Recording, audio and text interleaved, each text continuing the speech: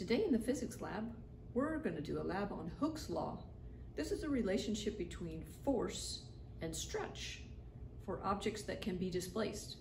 Today we're going to experiment with a short fat spring, a long skinny spring, and a rubber band. First we'll need to find what the original length of that object is. Then we will begin to place a series of masses on these and measure the new length, and then we can determine what the stretch is by subtracting the final length from the original length to determine what's caused that. We're not going to really be able to determine what the spring constant is of something that stretches until we can take a look at our data and put it on a graph.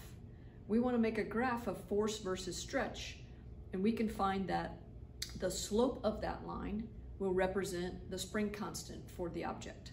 So that's our goal today. We're going to try to figure out which has a higher K value, short fat spring, long skinny spring, or a rubber band. Enjoy!